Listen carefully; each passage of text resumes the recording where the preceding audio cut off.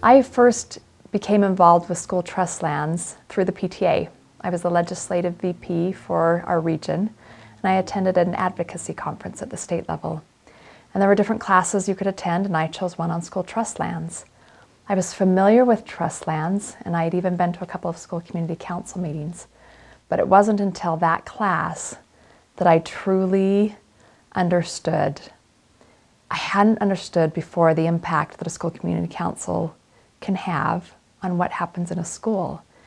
That they are actually able to have a say in identifying what the greatest academic need is and have funds that they can help direct in order to meet those needs.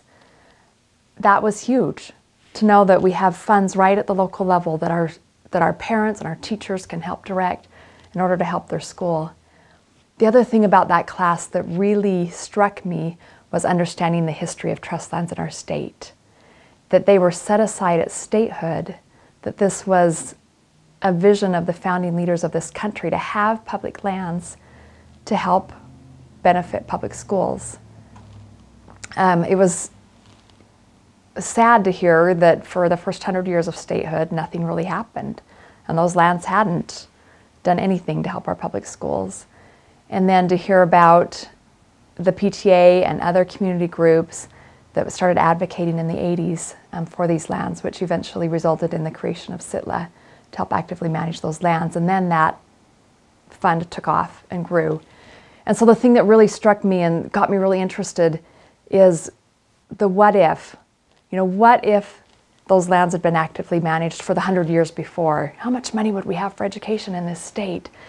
And so I became interested and involved because I wanted to, ensure that that didn't happen again. To ensure that the legislature didn't ever raid the fund like they did in the 80s. And to ensure that money was still going to our schools and still growing.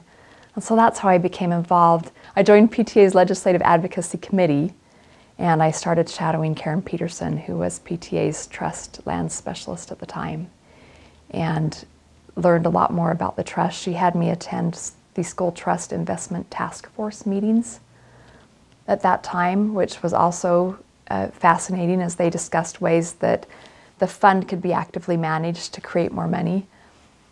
And I eventually took over as the School Trust Land Specialist for Utah PTA. One of the greatest accomplishments while in that role was being able to help advocate for the creation of CITFO, which is the independent office to help actively manage the funds. Government agencies couldn't necessarily campaign, but the PTA could step in and help really actively campaign for that constitutional amendment. And I was able to help or encourage the PTA and get everybody on board so that we were able to campaign for that amendment statewide.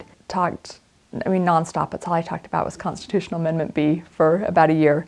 And so it was exciting to see that pass. Now as a school board member for Jordan School District, I get to read all of the trust plans for all the schools in our district and see how that money is making a difference in our schools. And it is such an important source of funding for our schools. And it's really very rewarding to see the impact that it has on our schools and the different programs that each school is able to identify to be able to meet the needs of their students. I see a lot of technology, some reading aids, math programs, an ACT course, whatever it is that school needs to help improve their academic achievement. The parents and teachers are able to have a direct say in that. When I see the impact that these trust funds make in our schools directly on students who have resources and programs available to them that wouldn't be otherwise, and to teachers who have resources available, it gives me great purpose and meaning in the work that I've been able to do and the impact that it has on our education and on our students. And that is my trust story.